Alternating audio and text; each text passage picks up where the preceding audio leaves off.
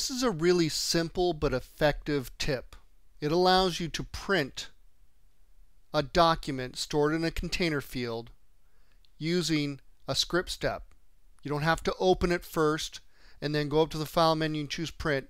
It simply allows you to open it and print it all in one step. It's actually pretty darn easy.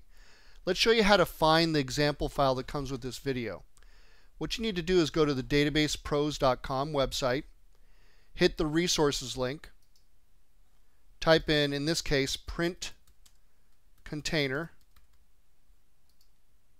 hit the find button, and you'll see that the one I'm using here is called print container, but I actually published it another time called print PDF. It's really the same document, it's the same thing. That shows you how much I like this tip. I haven't used it too many times in client solutions, but I can still remember one way back a while ago where I did put that in there. And it was really a great thing because it saved them a lot of steps. They're often printing these documents, and why not just have FileMaker do it for you? Why, again, open it with export field contents and then have to go to the application that it opened up in, choose print, and then go through that dialog. Just have it print right from here. So you'll have to trust me as this prints.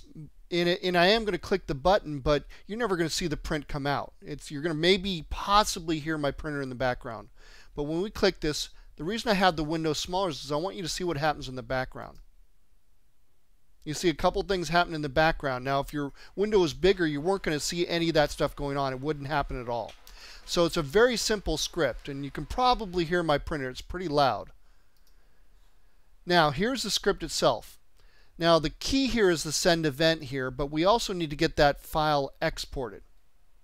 So the first thing we do, and we've covered this in previous videos in this video series, we need to first get the temporary path. Now you notice that we have that file colon in front of here. Now in older versions of FileMaker you had to do that. You don't have to do that anymore. You can get rid of that. That's all you need to do, just get rid of it. It's in there on that example file just because I published it a while ago, but you don't need that anymore on modern versions of FileMaker. I think ever since maybe FileMaker 14 or 15. Maybe even earlier, I just don't have it off the top of my head. But we're sending that file, or we're sending a variable to the temporary path, which gets deleted each time FileMaker each time you quit or exit FileMaker. And so I did that so you didn't clutter up the hard drive. And then we use the get container attribute to get that file name. Now we didn't really have to do that, but I like to show off this function because sometimes you do want the exact file name. You could have just given it a random file name if you want to, but you wouldn't have known what the type of file was, whether it's PDF or Word or whatever.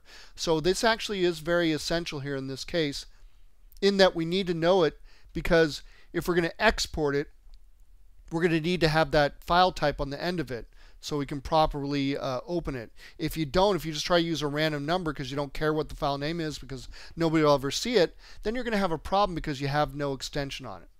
So a very simple little function here to get that location of where you want it so that people don't clutter up their hard drive, it gets deleted. And then we export the field contents. Simple. We specify the target field right here. That's going to be your container field. And then we specify the output file, which is $path. In the previous video, we checked this automatically open file. We don't want to automatically open the file. We simply want to get that file out there on the hard drive so we can send an event to it. So what we send our event to is this. This is the tricky part, but not too tricky. And we'll go from top to bottom. But actually at the top it says target application unknown. We don't know the application because we don't know what file is going to get stored inside that container field. If you did, you could specify the application, but there's no need to do that. It will find it all by itself. Then your next step is choose one of these or other. I chose other because we don't want to open the application. That'll fill in that stuff for you. Like if I do this, open application, it'll fill in that stuff for you. If I go to other, you're going to notice it doesn't have in, well, it actually still has it, but it would fill this in with other stuff that we didn't want that was specific to opening the application. So we don't want to open application, we don't want to open document, we don't want do script, we want other, we want to specify AEVT and PDoc. Just have to memorize those, don't have to understand what it's all about. Just realize it's cross-platform compatible, Macintosh and Windows, so you don't have to worry about this not working cross-platform. It is completely cross-platform with no modifications. You just have to enter it as I'm showing you. And then in the document choice, and there's a lot of other choices here, I'm not going to go over every choice here. In there you specify the path to the document, which is that variable. And you don't want any of these options checked. Bring target application to foreground, you don't want that, nothing else. And that's all you have to do to get that document to print without actually having to open it up and then choose print and navigate through that print dialog. Very nifty little trick, very easy to implement. You can easily copy and paste it from file to file, no problems there. Once you get it done, you can use any solution you want.